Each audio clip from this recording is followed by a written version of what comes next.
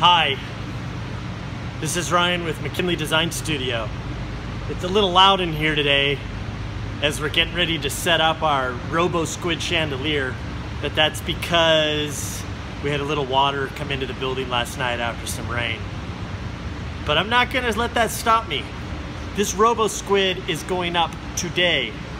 You can see over here, he is ready to go. And I tell you what, man, I am ready to get him up. So let's get this started. Yeah! Robo-Squid! So, a lot of people are wondering, why a Robo-Squid chandelier? Oh, by the way, the camera flipped upside down here. My bad. Anyway, so when I was finishing off my workshop, I had to do a lot of just like mundane, non-creative work. And so at lunch, as in between like laying down flooring and whatnot, I decided I was going to kind of sketch something out and be like, I got this great workshop, what am I going to do with it?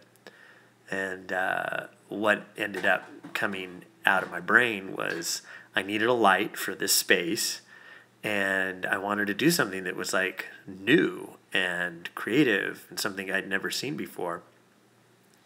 So I just put pen to paper and just started kind of cranking out. And this is what I came up with. I love steampunk, and this seemed like it would kind of go with the steampunk feel that I'm trying to go for. Anyway, so that's kind of the inception of it. I'll do another video here that's going to show you all those original drawings and kind of the process, but I just figured I'd kind of give you a bit of an understanding about like, why a Robo-Squid? Because it doesn't make much sense.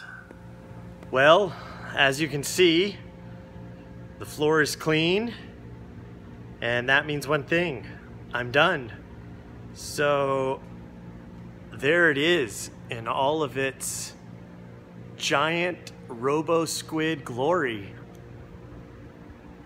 Now we're gonna do a lit unveiling here in just a second.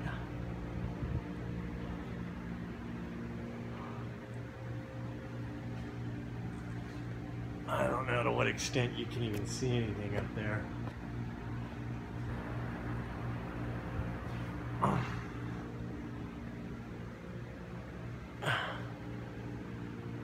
Uh-oh, he's looking at you. He's looking right at you. So let's do a lighting, shall we? He's just so big. He barely doesn't fit in the whole thing. So I'm gonna go ahead and turn off the main lights. This door. That should basically set the mood. I don't know that I can get through here without tripping.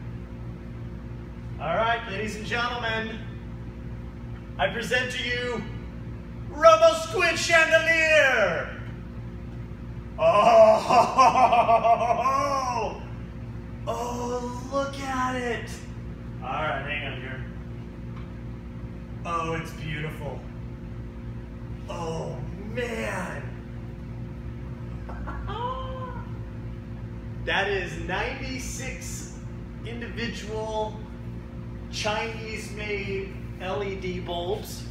Each one puts out 10 watts equivalent, so it's like the equivalent of 1,000 watts. I don't know, I don't think that's the case. Look at him. Oh, it looks so cool. So you can't see, so there's like a brain up inside there. I don't know if you can see it. Let's see if we can.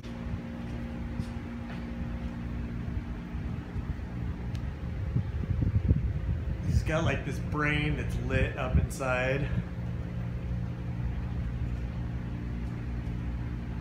A little dark here. Let's see if I can't throw some light on it.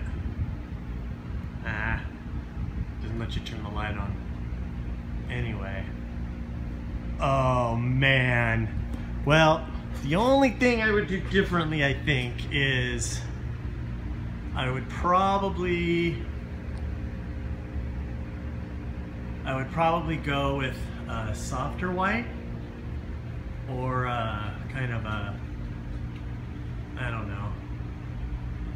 case you can't see him in there.